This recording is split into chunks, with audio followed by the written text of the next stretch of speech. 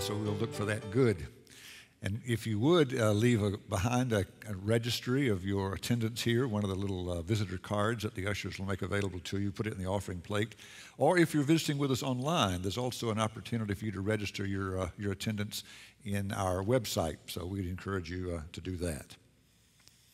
At the conclusion of our service today, during the final hymn, there'll be an opportunity for you to make a special gift to our Deacons Fund, the money that's set aside for special needs within our congregation and community. And also let me mention to you that the Table Talk magazines are available again. This is a publication of Ligonier Ministries, founded by R.C. Sproul many years ago, a blessing to thousands and tens of thousands of people over the years. They're free. You can pick them up on the literature table on the way out. They have a daily devotional as well as some excellent articles that you can use during the course of the month. So if you're looking for a good devotional guide, I can certainly recommend the Table Talk magazine.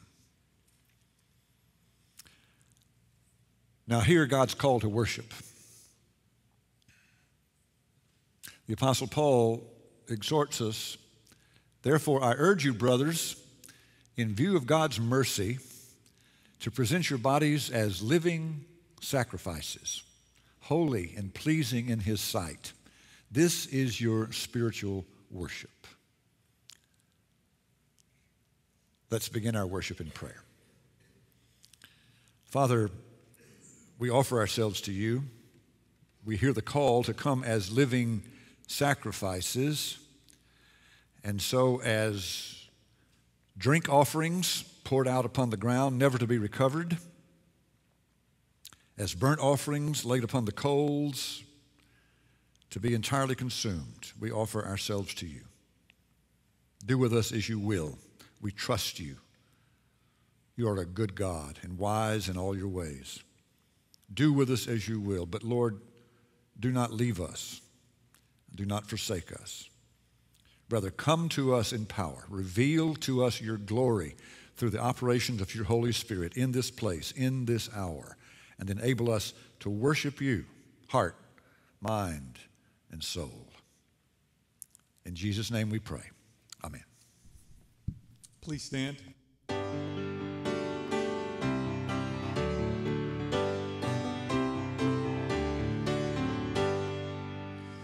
Come, Christians, join to sing.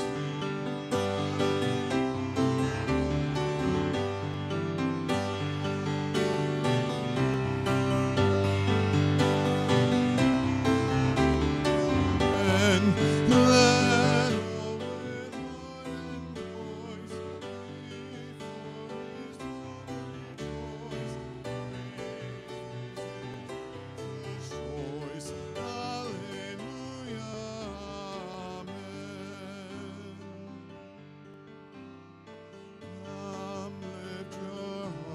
heart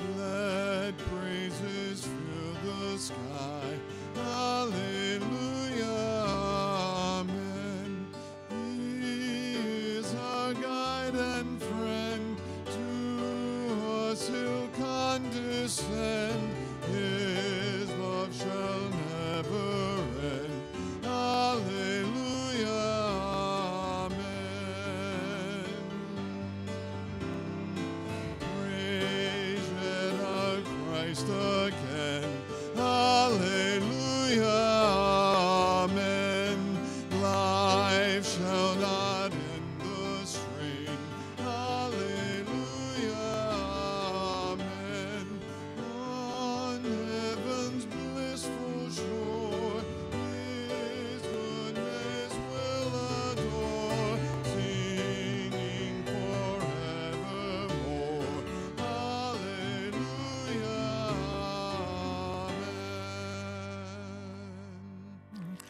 Thank you. Please be seated.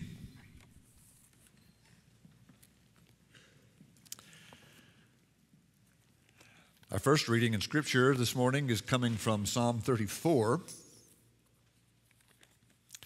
verses 1 through 10. Listen to this reminder of God's faithfulness in providing for His people. Psalm 34, beginning in the first verse and through the 10th. And there is this heading that has been edited in describing this as a psalm of David and setting the occasion when this psalm we believe was written, when he pretended to be insane before Abimelech, who drove him away, and he left. Hear God's word. I will extol the Lord at all times. His praise will always be on my lips. My soul will boast in the Lord. Let the afflicted hear and rejoice. Glorify the Lord with me. Let us exalt his name together. I sought the Lord, and he answered me. He delivered me from all my fears. Those who look to him are radiant. Their faces are never covered with shame. This poor man called, and the Lord heard him. He saved him out of all of his troubles. The angel of the Lord encamps around those who fear him, and he delivers them. Taste and see that the Lord is good. Blessed is the man who takes refuge in him. Fear the Lord, you his saints, for those who fear him lack nothing. The lions may grow weak and hungry, but those who seek the Lord lack no good thing. The grass withers and the flowers fall, but this, the word of our God, stands forever. Let's take a minute to pray now, especially prayers of confession. We'll pray about other things later as we go along, but this moment we reflect on our own sinfulness and on the Lord's goodness and quickness to forgive, mindful that he does not take delight in the death of any of the wicked, but calls all to repentance. And so, knowing that he receives us when we come to him penitently, let us pray silently in the beginning, and then afterward I'll lead us in a corporate prayer of confession and an assurance of pardon. Let us pray.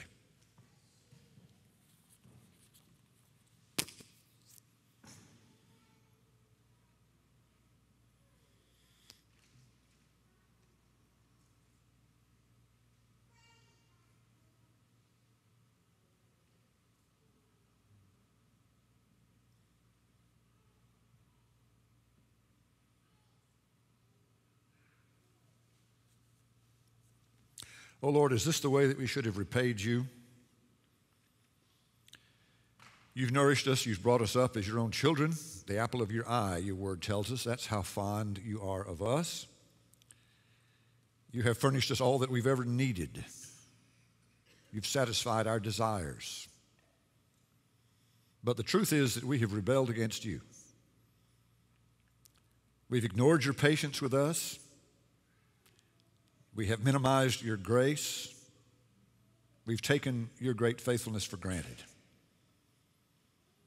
The truth is that we have not shown proper gratitude in response to the benefits that you have heaped upon us, all the bounty of your love and grace and mercy.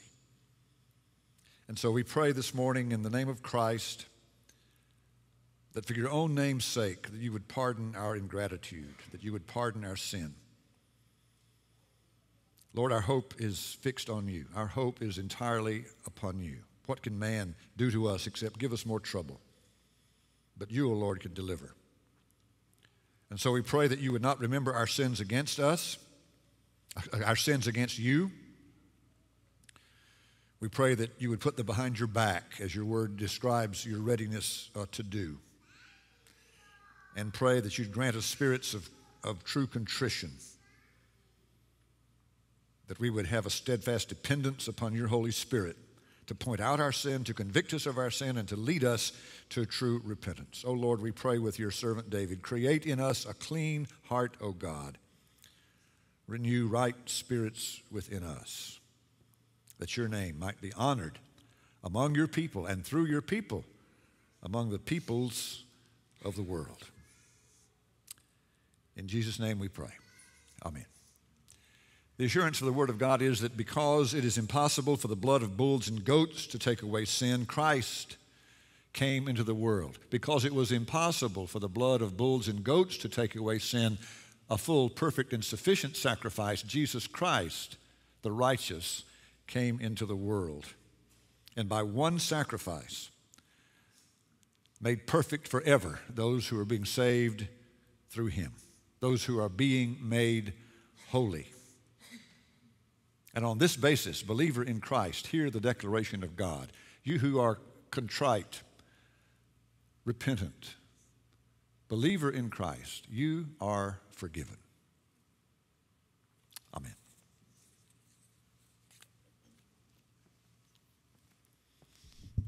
Please stand.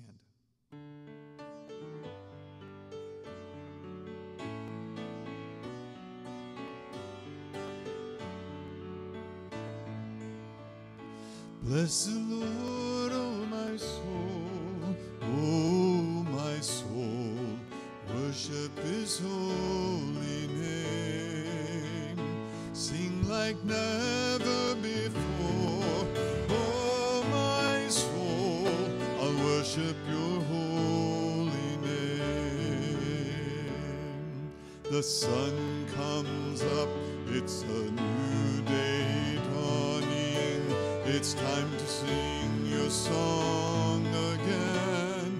Whatever may pass and whatever lies before me, let me be singing when the evening comes. Bless the Lord, oh my soul, oh my soul, worship his holy name. Sing like never before, oh my soul, I'll worship your holy name. You're rich in love and you're slow to anger. Your name is great and your heart is kind. For all your goodness I will keep on singing. 10,000 reasons for my heart to find. Bless the Lord, oh my soul, oh my soul, worship his holy name. Sing like never before, oh my soul, I'll worship your holy name. And on that day when my strength is failing, the end draws near and my time has come, still my soul will sing your praise unending. 10,000 years and then forevermore. Bless the Lord, oh my soul, worship his holy name. Sing like never before, oh my soul, I'll worship your holy name. I'll worship your holy name.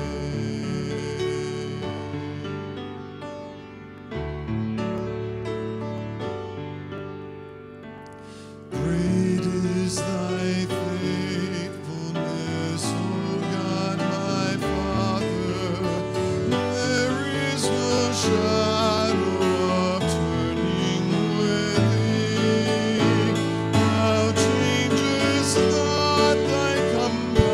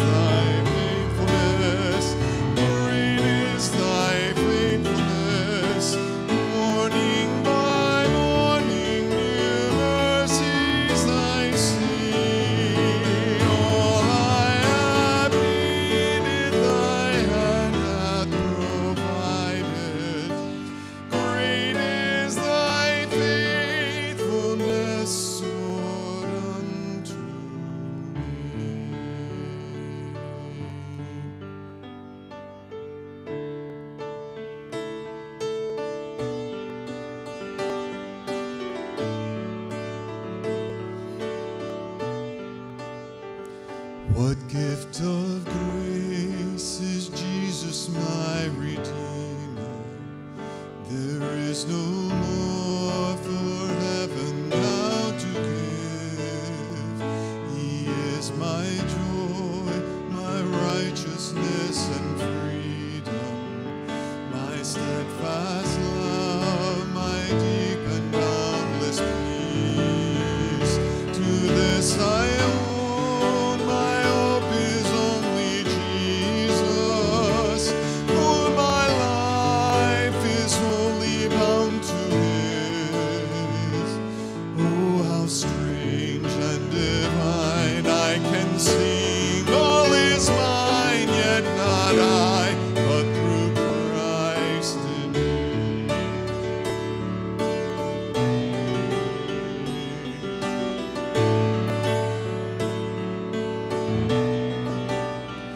The night is dark, but I am not forsaken, for by my side the Savior, He will stay.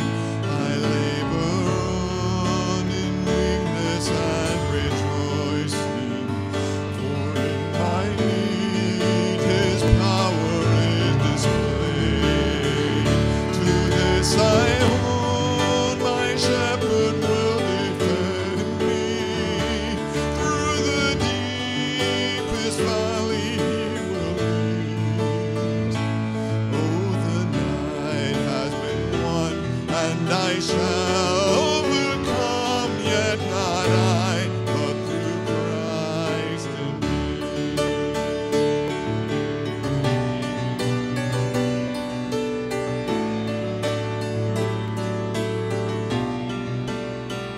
The fate I dread, I know I am forgiven. The future sure, the price it has been paid. For Jesus died and suffered for my pardon, and He was raised to overthrow the grave. To this I own, my sin has been defeated. Jesus now and ever is my plea. Oh, the chains are released, I can sing, I am free, yet not I, but through Christ in me.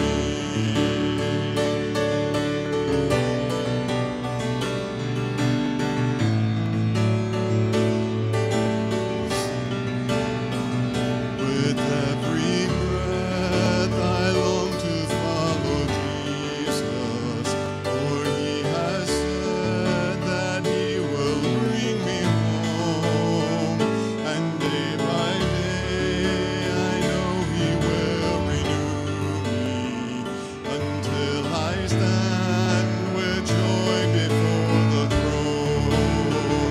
To this I hold, my hope is only Jesus, all the glory evermore to Him.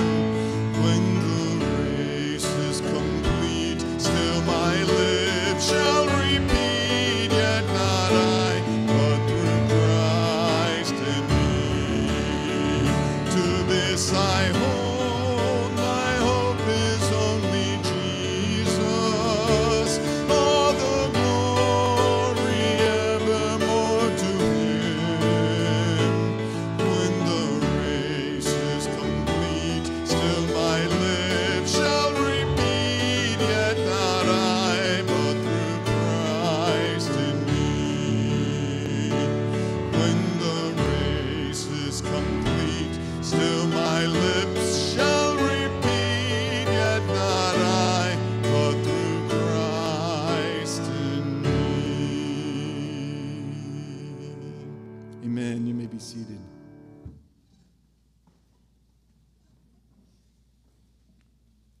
And I'd like to ask the ushers and deacons to come forward for our morning tithes and offerings.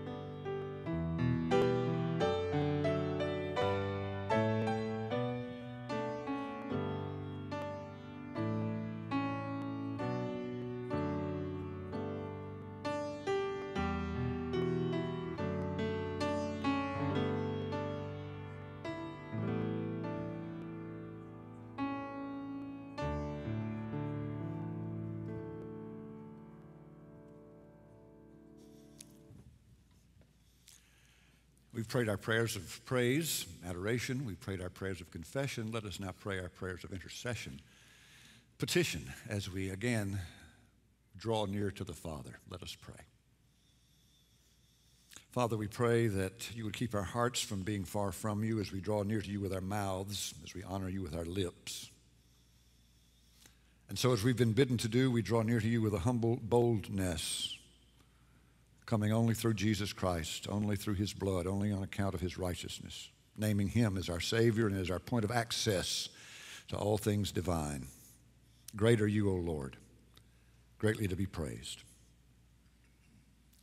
Lord, on this anniversary of the birth of our nation, we pray that you would not be a stranger in the United States, that you would not be like a traveler who just passes through, stays briefly, and then moves on.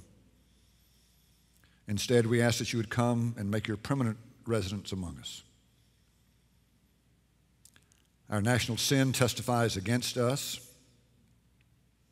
We as a nation, as a people, are not worthy of your favor. We've sinned against you, against this land, against one another. And that for the glory of your own name, we pray that you would not forsake us. Bring genuine repentance to us for our sins. Cause your face to shine upon us. Be the stability of our times. Lord, be the light for our path. We pray for peace. We pray for tranquility in our nation. We pray for the continuation of all of its liberty, and that liberty, by your grace, according to your wisdom, would be used for good, not for harm, for upbuilding, not for tearing down. We remember your word that says, to whom much is given, of him much will be required. And Lord, much has been given to us as a nation, just 230 some odd years old, and look where you have brought us. Make us responsible for using all that resource, all that heavenly investment for good,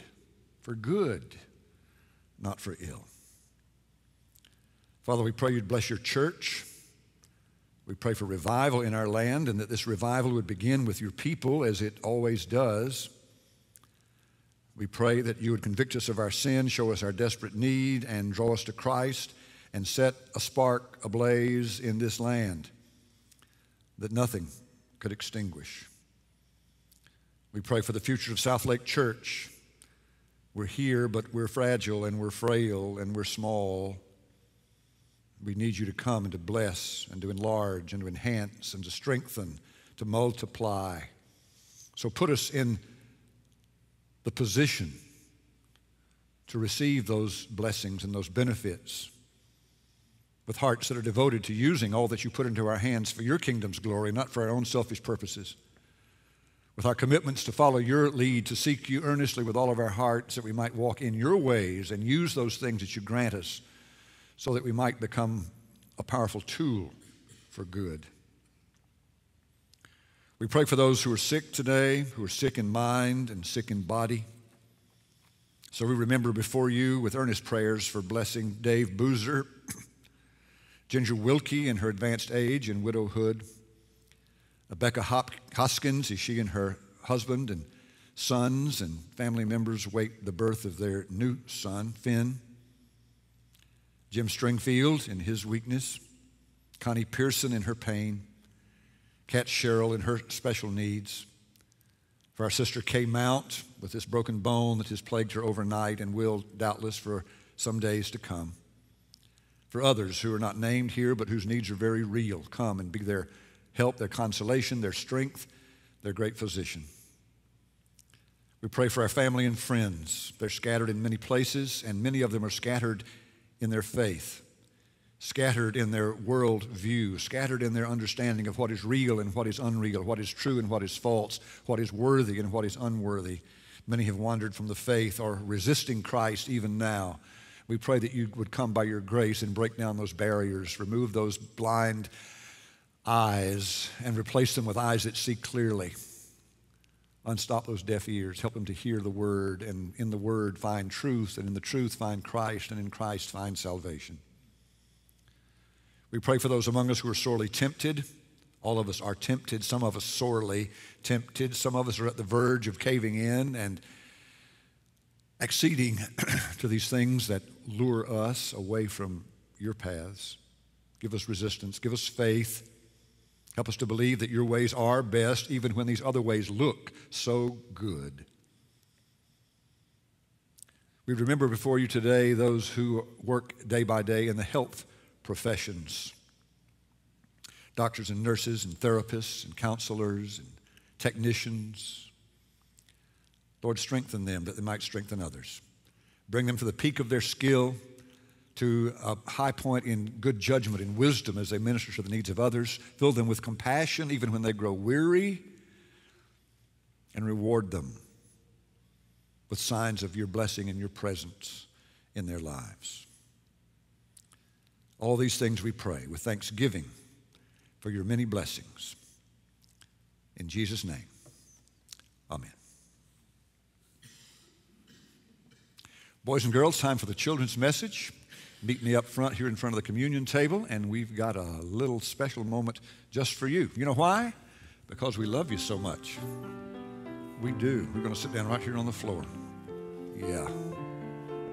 Look at all these kiddos. Boy, we missed you last week. Some of you were scattered out at the beach. You were? You were too? Yeah, you were too. Well, I'm glad you're here this week. These several weeks we've been talking about prayer. Do you ever pray? You know how to pray? You want to know how to pray better? You ever talk on the telephone? You have a telephone? You use mom and dad's or maybe talk on the phone? You ever call anybody? No? Anybody ever call you?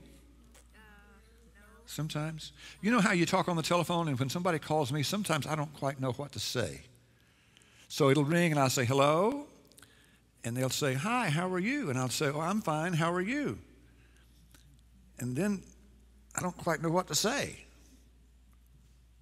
You ever get in that situation where you don't know what to say?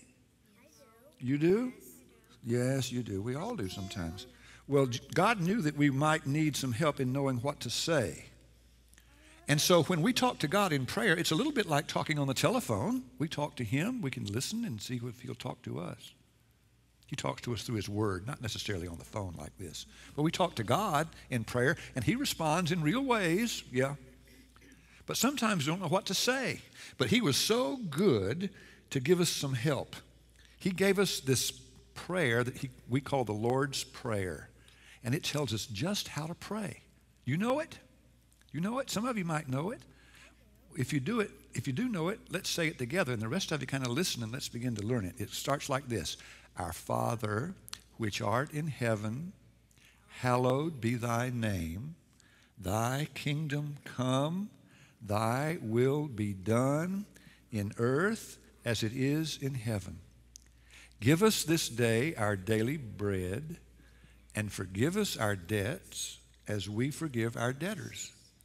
And lead us not into temptation, but deliver us from evil. For thine is the kingdom and the power and the glory forever. Amen. That's how Jesus said we're supposed to talk to God. Wasn't He good to give us a pattern to show us how? Let's pray and thank Him for that now. Lord Jesus, thank you for being a good and helping God, one who knows that we're weak and that we're small, and sometimes we need to be taught. And you've taught us how to pray. Help us to use that lesson well. In Jesus' name, amen. Thanks. Good to see you. I got some more to say about prayer, too. Maybe you'll listen and hear some in the sermon.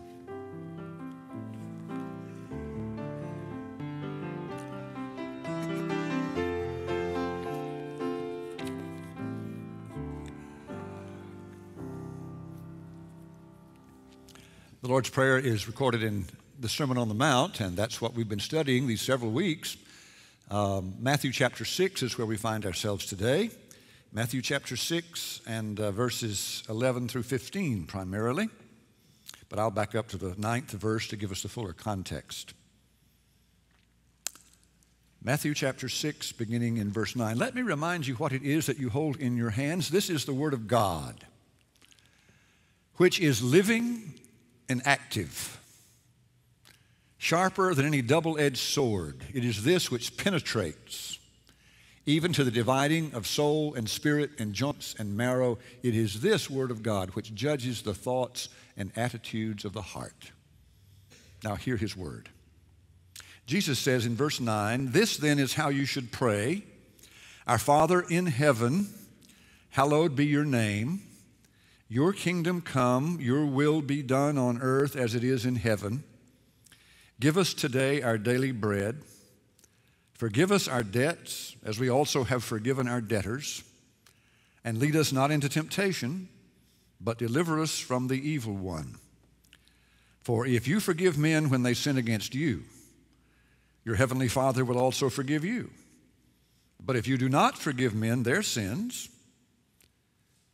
your Father will not forgive your sins. This is the word of God, which is flawless, like silver, refined in a furnace of clay and purified 7 times. Let's pray.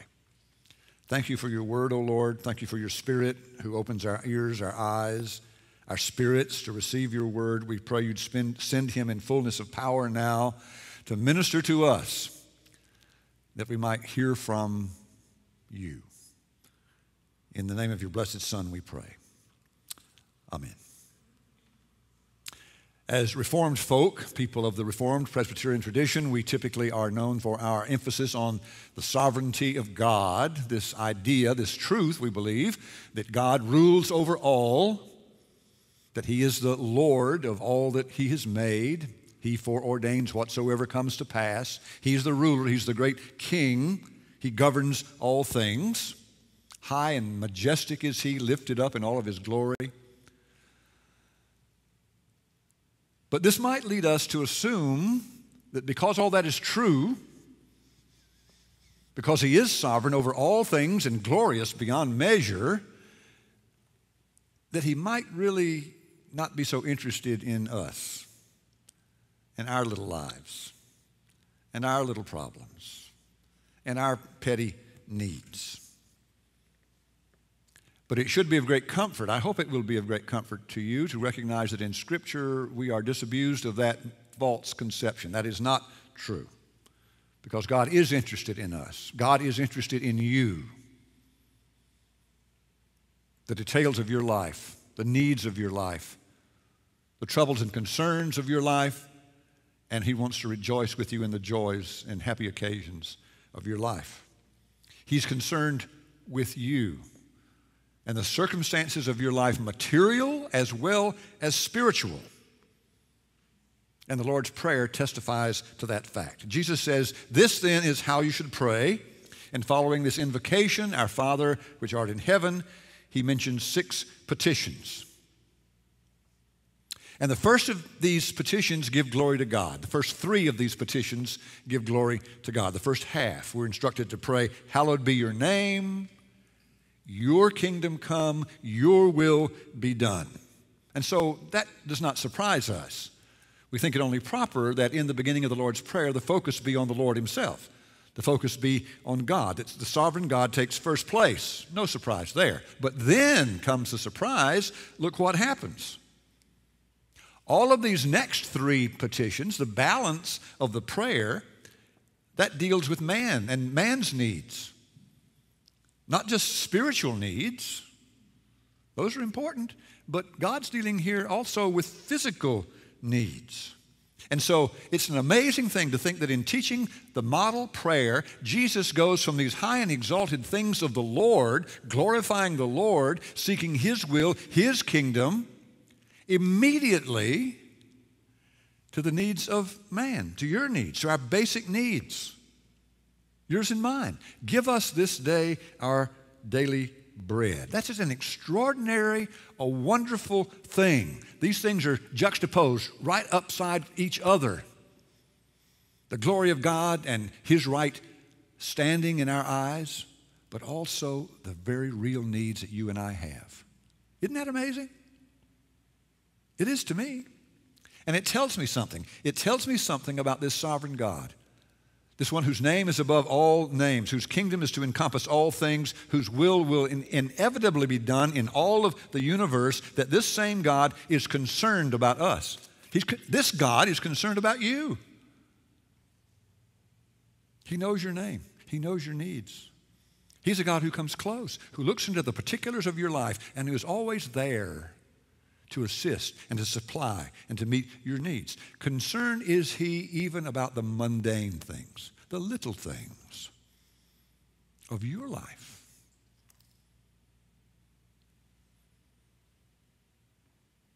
It should be a wonderful thing to recognize that secondary only to His own glory and the fulfillment of His own will and purpose, that He would give attention to our needs. And not just some needs, but all our needs. So what I'd like to try to demonstrate to you in the next few minutes is the comprehensive nature, to show you just how complete, just how all-encompassing is this second half of the model prayer, of the Lord's Prayer, when it comes to meeting the needs that you have, the needs that I have. And so in petitions 4, 5, and 6, Jesus teaches us to pray for 3 needs of our own, to ask God for 3 things: provision, pardon, and protection. Let's look at them one at a time. Provision. Give us today our daily bread. Now, what does that mean? Some Bible scholars thought, well, this comes right after all these petitions concerning God and His glory and the fulfillment of His will. We need to spiritualize this. This needs to be a matter of concern for His spiritual realm. The early church would say, Christ would not descend so abruptly from all these high and exalted things about God to the mundane needs of man. And so they must be talking here about the bread of the Word, the silent Word, that comes to us. Or maybe speaking of the Word as it's revealed here in the Lord's Supper, this bread here. So maybe that's what this daily bread is. The early church thought perhaps this was the way to understand, to interpret. It took the down-to-earth but very biblical reformers, however, to say, no, he's talking about bread. This is the real meaning. John Calvin called this highly spiritualized interpretation absurd. You guys are way off base, he said. Martin Luther had the wisdom to see that bread was a symbol, as he wrote, for everything necessary for the preservation of life. It's not just food. Luther says it's also things like a healthy body, good weather, a house, a wife or husband, children, good government, peace, things necessary for the preservation of life. Some of you have heard of Edith Schaeffer.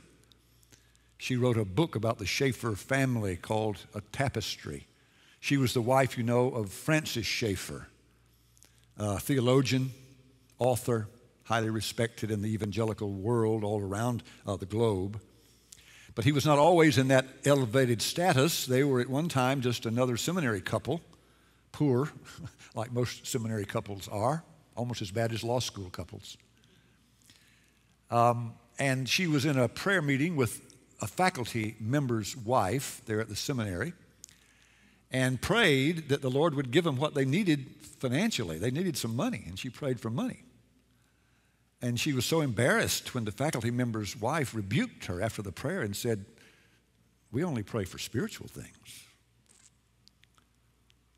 That may sound very high and pious, but in reality it is so wrong. It is so wrong. Because we have it on the authority of the Lord Jesus Christ Himself, that it is proper to ask God for material essentials of life. Give us this day our daily bread. But notice now, don't get carried away. Notice He calls us here to ask Him for bread, the basic stuff, the basic stuff, bottom level, not for luxuries. Jesus didn't teach us to pray, give us today our stack of pancakes with real butter and maple syrup. He didn't teach us to pray, give us one of those 10-layer chocolate torte cakes like you see in the Christmas gift catalogs. He said, bread, the necessities. This is a prayer for that. And so God may be pleased to grant us luxuries and to grant us an abundance of the good things in this life, prosperity beyond the basics, but Jesus is teaching us here in our prayers to be moderate, to be reasonable, not to be greedy, to make our requests to Him in a moderate way. Give us our daily bread. But it is daily bread. It is daily bread. We're to ask for the necessary things every day. And so this implies that we are to go about this day by day by day, looking for the basic necessities of life that the Father would supply one day at a time. Give us this day. Now you may be thinking, that's not exactly my idea of how to go. That sounds like a hand-to-mouth existence.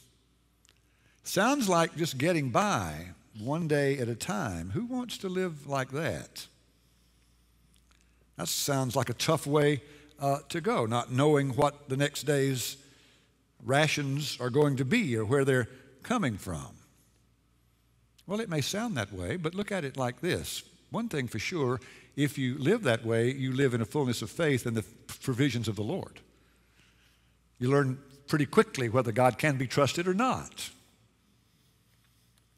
George Muller was a remarkable man of prayer. You've heard of George Muller.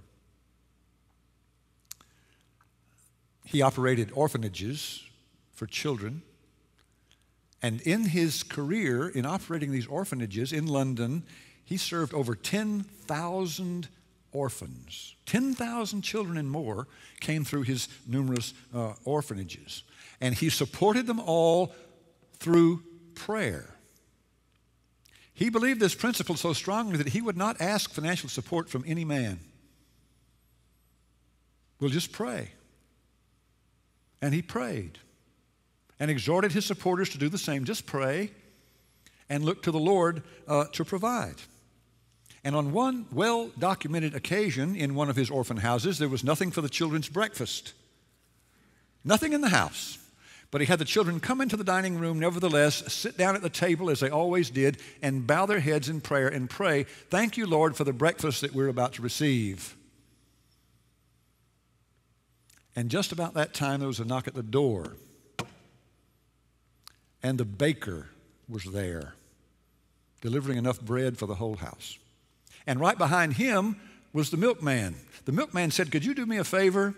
He said, "My cart loaded with milk just broke down out here in the street in front of your orphanage. Could you take this milk off my hands? It's going to go sour before I can repair the cart." And everybody in the house had a good breakfast that day. We think that our way is better. We think that we're secure with our savings accounts. But the George Mullers of the world, they're the ones who are really secure. They're the ones who know where to place their trust. They're the ones who know beyond a doubt that the necessities of life come directly from God, and He's a good God. And they may come one day at a time, but they come in answer to prayer. And so what Jesus wants us to see here is in the daily provision of our needs, God is indispensable. God is indispensable. Of course, man is both body and soul, and so after the petition for the needs of our body, it's proper to move on to a petition for the needs of our soul, that they be satisfied as well. And the fundamental need of our soul, what does your soul need? Your soul needs pardon. You need to know that you're forgiven. You need to know that for your many sins, yet there is a pardon that is effectual for you. Forgive us our debts as we have forgiven our debtors. Forgiveness is as indispensable to the life and health of the soul as food is indispensable to the life and health of the body. And so here we are asking God to forgive our sins. Sin is like a debt. Sin is a debt. It's an outstanding debt owed to God. The wages of sin is death. This debt has to be paid. And Christians know that Their debt has been paid by the obedience of Christ in his life and by the sufficiency of his sacrifice in his death. The payment for sin is death. And Christ, dying in the place of his people, paid that debt. Paid it off. Not an installment only, but the full amount. Among the last words that Jesus uttered were these: "It is finished." It is finished. And in that word, at root, there is a commercial term. It refers to the paying off of an obligation, the closing of a business transaction. It's over, it's done, it's handled once and for all. It is finished. And so literally Christ's words before he committed his spirit into the hands of the Father were, "It is paid." It is paid. The debt is paid. The debt for your sins and mine. The debt for all of those who will receive the gift, who will come acknowledging their need to get this burden of guilt, debt, sin off their backs and realize it's been done in Christ. It's been removed in him. So why then, if this is true, Pastor Dan, your little minds, I know, I can hear the clicking from all the way up here. If this is true, Pastor Dan, why should we be instructed to pray regularly that our debts be paid, that our sins be forgiven? Didn't he pay for those sins 2,000 years ago on the cross? Didn't he do that once and for all? You just said, it's finished. Yes, he paid. Yes, it is finished. But that forgiveness which was secured for us on the cross needs to be applied in the particular circumstances of our lives as we live those lives out day by day and moment by moment and sin by sin. Think of it this way. A wealthy man leaves his son a fabulous inheritance. I mean, more money than you can count, more than the young man would ever be able to spend in a lifetime, though he tried. It could never be depleted. It's the son's. But the father is wise. And in his wisdom, he does not dump the whole load on the boy in an instant, not all at once. He sets it up in a way that the boy can have what he needs, but he must make application every time he has a need. When he wants some money, he's got to fill out an application form, so to speak. He's got to make a request. And then it comes to him according to his need, according to the need of that day. He has all the money he'll ever need, but he gets it only as he needs it. That is the picture of the forgiveness of Christ. It is an accomplished fact. It is finished, but it is applied to us piecemeal, parceled out, according to our particular needs and our particular sins, day by day, year by year. You can add nothing to it. It's complete. It is intact, inexhaustible, but it has to be applied, has to be appropriated into our lives regularly as we confess our sins and as we receive that forgiveness. But there's another matter here, something else. The petition is that God would forgive our debts as we also have forgiven our debtors. Now, if you have wondered what that means, wondered if God is maybe putting a condition on our forgiveness, then let me clear that up. Yes, he is putting a condition on our forgiveness. That is exactly what he is doing. What Jesus is teaching here is that our Father will forgive us if we forgive others. But he will not forgive us if we refuse to give others, to forgive others. Now, your mind is saying, well, there's something wrong with that. You're probably objecting to that. There's something basically amiss here. That makes it sound like we have to earn God's forgiveness. We have to do something to earn his forgiveness. That is, forgive others. But we don't believe you have to earn God's favor. You just told us about how reformed we are and How unworthy, our anthropology teaches us that we are. Nothing in my hand I bring, all that. We don't earn our salvation, don't earn our forgiveness. We believe that forgiveness, salvation, is a matter of grace. It's freely given. It's entirely a gift. We do believe that.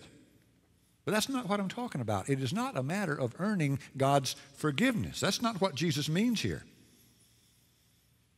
God's forgiveness of us is conditioned upon our forgiveness of others, but that's not the same thing as earning His forgiveness. Let me answer your question by asking you a question. Who is it that God forgives? Who does God forgive? What kind of person? What kind of man, woman does God forgive? The one who very flippantly casts off a prayer, oh, forgive me for that, but doesn't mean it. Flippantly, superficially, without earnestness. Just say they're sorry, but aren't really. Does He forgive those who pray that way? No. No. God forgives those who are truly penitent. He knows the heart. He forgives those who have genuine sorrow, not worldly sorrow, but genuine sorrow for their sin, who are earnestly seeking forgiveness and who sincerely appreciate the blessing that they have been given. That's who God forgives. And if God forgives those people, forgives those who are truly penitent, how do you recognize someone who's truly penitent? God knows, but how would we know? One who is truly penitent is one who is truly broken, who is truly broken by the recognition of his sin, her sin, who's not trying to make excuses, tiptoe around it, minimize it, but who owns it and is broken by the thought, and who in the face of forgiveness is thankful, deeply thankful, full of gratitude for this unmerited favor. So you recognize him by his own humble, forgiving spirit. One who has experienced that forgiveness at that depth, with that level of appreciation, will have a forgiving spirit. Having been forgiven so much, he'll be ready to forgive the relatively trivial sins committed against him. If you want a picture of this fleshed out, consider the parable of the merciful servant in Matthew 18. I'll not take time to review that for you, but it gives a wonderful illustration of the point that I'm making. The unmerciful servant of Matthew 18. So if you refuse to forgive, you're putting your soul in danger. This is a serious matter. It's testifying to the reality of your own forgiveness, of your own contrition, of your own repentance. If you refuse to forgive, you're in danger. It indicates that you have never experienced fully to the bottom of things God's forgiveness. Because if you had, you would appreciate it. You would recognize something of the enormity of your sin and of the enormity, therefore, of your forgiveness, and furthermore, of the enormity of the price that was necessary to be paid for your forgiveness to be granted. Without God's forgiveness, you're doomed. We're doomed without God's forgiveness. Only God can forgive sin. Only God. And so when it comes to pardon, God is indispensable. But we're in need not only of God's forgiveness of sins, but also God's protecting care in the future. And so we come to our final petition, protection. And lead us not into temptation, but deliver us from the evil one. Some have tried to make two separate requests out of that, but it's best understood as one request that's just expressed in parallel terms. One request is negative, lead us not into temptation. One is positive, deliver us from evil. Don't do this, but please do this. Deliver us from evil or from the evil one. And the difference between evil and evil one is a detail of grammar that leaves the matter a little ambiguous. Probably best to be understood in a personal way. Evil referred to here as the adversary himself, as the devil, and so we have evil one. We know for certain that Scripture teaches that God does not tempt us. He doesn't tempt us with evil. That's the devil's business. That's what the devil's forte is. So it doesn't make any sense to pray that God not tempt us, since he doesn't do that anyway. Why would you pray against something that doesn't happen, has no potential of occurring? And you can't think of temptation here as trials or difficulties, because we know that Scripture teaches that God does test us. He does bring trials, difficulties into our lives. We had a very helpful discussion of that in Sunday school today. By the way, you ought to be in Sunday school if you're not. He uses those trials for our good. He has a good purpose, a constructive purpose in the hardships of our lives. And that's why we say that these two phrases, lead us not into temptation, but deliver us from evil, are just two parallel parts of one petition. And they're two parts that mean essentially the same thing. It's the evil one who tempts us to sin. So the devil, the tempter, the liar, the father of all lies, the accuser of the brethren, he's the one who is in view here. And the prayer is that we'd be protected from him. And we need God's protection. The prayer is that we would not be overcome by these temptations which continually assault us. We're thinking here of those temptations coming from without, the devil, but let me tell you what, old Dan can generate some temptations within as well. So I'm on guard outward, but I'm also on guard inward, because I have some idea of the capacity of my own life to drag me into sin, my own heart. We need Christ's protection. The devil is too strong for us. The devil is too strong for us. But he's not too strong for God. Without God's protection, we are sitting ducks. We are vulnerable in the extreme. We're virtually defenseless. But God will deliver us.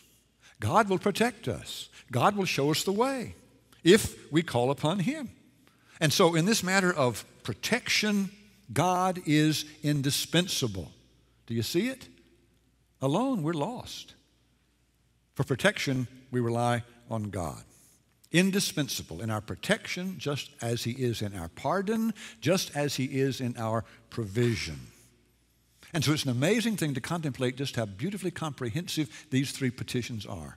In principle, they cover everything that we need. They're representative of the entirety of the need of mankind. God is indispensable in the material realm. And so we pray for provision, for daily bread, for all the necessities of physical life that only God can provide. Ultimately, you understand how that works. I can go out here to Food Lion, but that's not really the basis of my provision. The provision is in what God has provided. Understand? God is indispensable in the spiritual realm. And so we pray for pardon, forgive us our debts, for the forgiveness, for the cleansing of sin that only God can afford. Lady Macbeth may cry out, damn spot all night long, but she'll never purge herself of her sin. God is indispensable in the moral realm. We pray for protection. Lead us not into temptation, deliver us from the evil one. Asking that he who has already conquered Satan,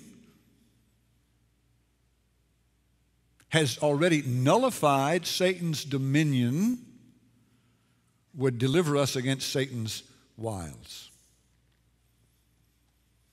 You may have wondered where the doxology is. These final words that we pray in the Lord's Prayer. It's not recorded here in this New International Version anyway that I've been using. There's some serious doubt as scholarship has advanced that that portion of the prayer was authentic. It doesn't appear in the best, most reliable ancient manuscripts. The idea is that those words, that doxology of praise on the end, was added somewhere along the way afterward by scribes, those who were copyists, those who were copying. But if that is true, then you can almost understand why they felt the necessity. They saw the completeness. They saw the excellence of the prayer. So we contemplate how our sovereign God, the one who sits enthroned on high, stoops to us as a loving Father, meets us so completely in all of our needs, that you would automatically expect a burst of praise to arise, that response to be given. A doxology is in order, whether it is authentic or not, because it would be the natural response to the faithfulness, the sufficiency, and the love of this indispensable God.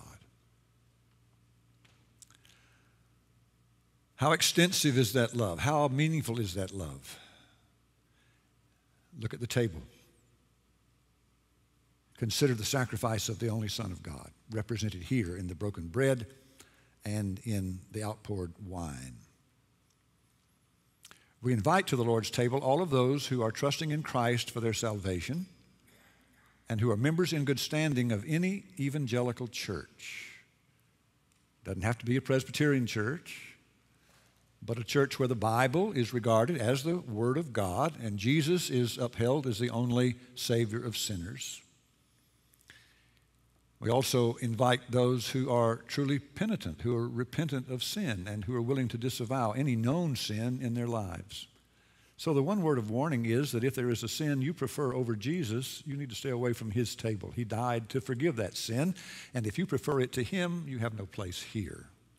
Repent. Cast that sin away, and then come and partake of the tokens of the sacrifice that makes that forgiveness possible. We do not include our youngest children until they have been instructed and examined by the session and granted admission to the table, because there is a prohibition in Scripture that we not handle these things in an unknowing, unknowledgeable way, not discerning the body, but that we understand, at least in basic form, what it is that we're doing here. That is the invitation. That is the one word of fencing of the table. Here's how it all began from Luke's gospel. When the hour came, Jesus and his apostles reclined at the table. And he said to them, I have eagerly desired to eat this Passover with you before I suffer. For I tell you, I'll not eat it again until it finds fulfillment in the kingdom of God. After taking the cup, he gave thanks and said, take this and divide it among you. For I tell you, I'll not drink again of the fruit of the vine until the kingdom of God comes. And in the Passover ritual, there were multiple cups that were used in symbolic fashion. And he took bread, gave thanks, and broke it, and gave it to them, saying, this is my body given for you. Do this in remembrance of me. In the same way, after the supper, he took the cup, saying, this cup is the new covenant in my blood, which is poured out for you. Let's pray. Father in heaven, we thank you for your grace, your accommodation of slow-minded sinners like us who need something to touch, something to taste, something to see, some words to hear, to put us more in possession of the truths of the gospel. And so we bless you for this table. We bless you for the provision here of a reminder of what Christ is, what Christ has done. But beyond this, we bless you for the promise of his presence, the one who says, this is my body. This cup is the new covenant in my blood. Thank you, Jesus, for pledging to meet us here, really and personally, until you greet us in the flesh in that final day. And so we come in obedience to your command. We come seeking a fullness of love and gratitude for what this all represents, what it means or should mean in our lives. And we come praying for the outpouring of your Spirit here, that all who eat and drink here by faith may be made true partakers of the body and blood of Jesus Christ, in whose name we pray. Amen. As you come, we'll ask you to approach by the center aisle, receive the bread, receive the cup, return to your seats by the sides, and then we'll partake of both elements together once everyone has been served. If for any reason you cannot make your way to the table, let us know, and at the conclusion we'll come to you and serve you the elements where you sit. Our youngest children, as we've noted, are not included in the supper, but if their parents would like, I'll be glad as their pastor to give them a word of blessing as they come by the table. So what we do in obedience to the Lord Jesus Christ, who on the night in which he was betrayed took bread, and when he had given thanks, he broke it and said, "This is my body, which is for you. Do this in remembrance of me." And he gave it to his disciples to eat. And in the same way, after supper, he took the cup and said, "This cup is the new covenant in my blood, which is poured out for many for the forgiveness of sins. All of you drink from it." And they passed it round, and they drank. And I, ministering in his name, offer it also to you. Please come.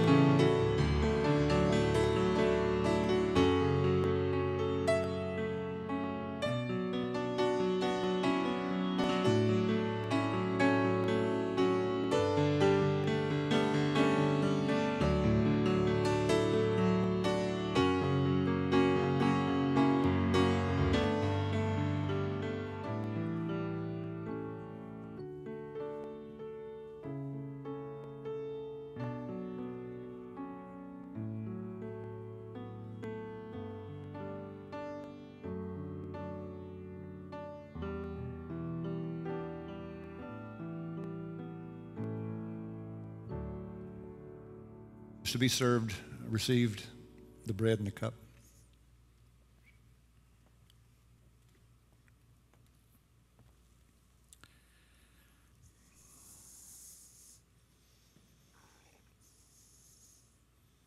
This is love, not that we loved God, but that he loved us and sent his Son to be the atoning sacrifice for our sins. The body of Christ given for you.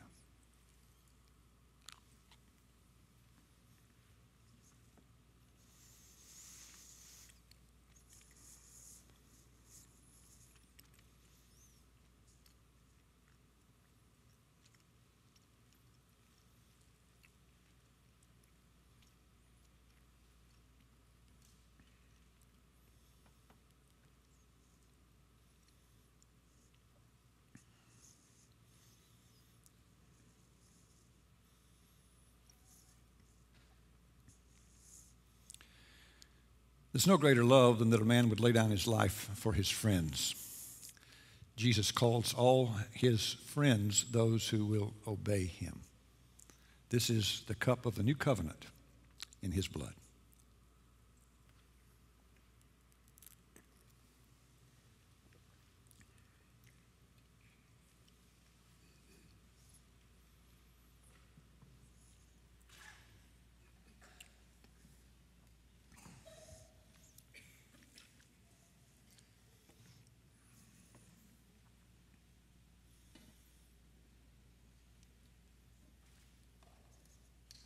Let's pray.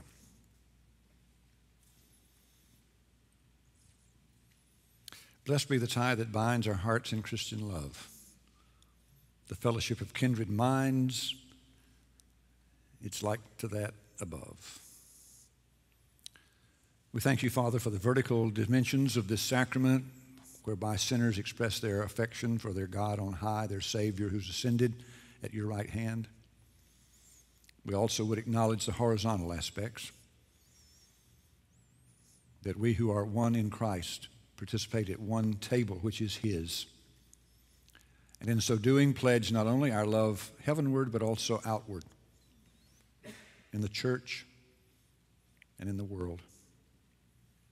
May these not be empty tokens. May this not be a false symbolism, but may it be the true expression of our minds and hearts and our spirits. Thank you for letting us be your people. Help us more and more effectually to be your people, doing what your people do, thinking what your people think, believing what your people believe, and acting as your people act. In Jesus' name we pray. Amen. Please stand.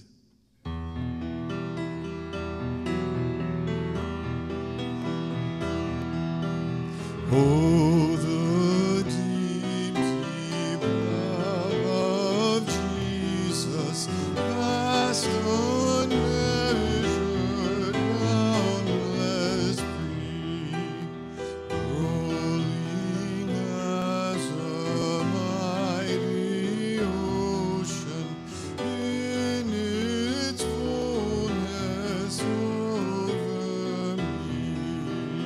Underneath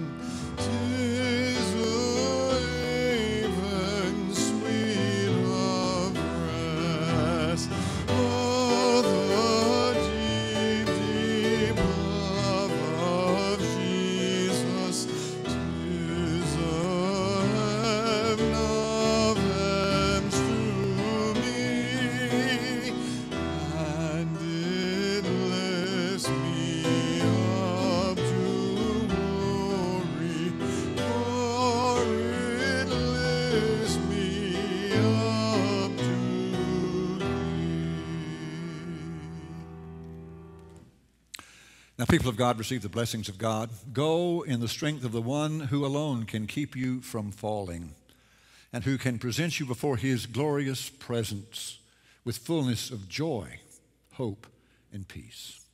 In Jesus' name, amen.